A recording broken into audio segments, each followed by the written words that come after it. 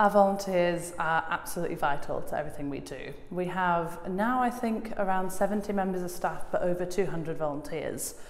If the volunteers stop coming in, we'd shut down immediately. They're coming because they want to have positive change in the world around them and do amazing things.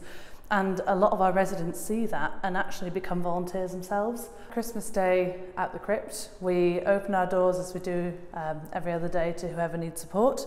So we will provide a Christmas meal, which will be wonderful. It's led by a few staff members, but actually the bulk of the work is done by our wonderful volunteers who come in.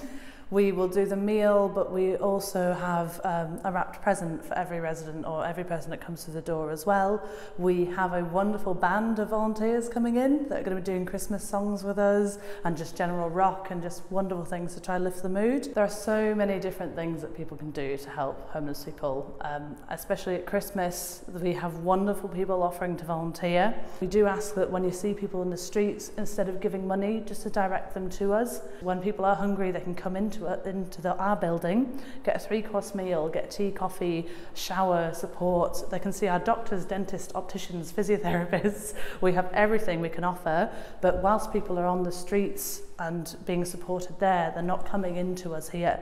So please direct people and we can actually all work together on ending homelessness in Leeds.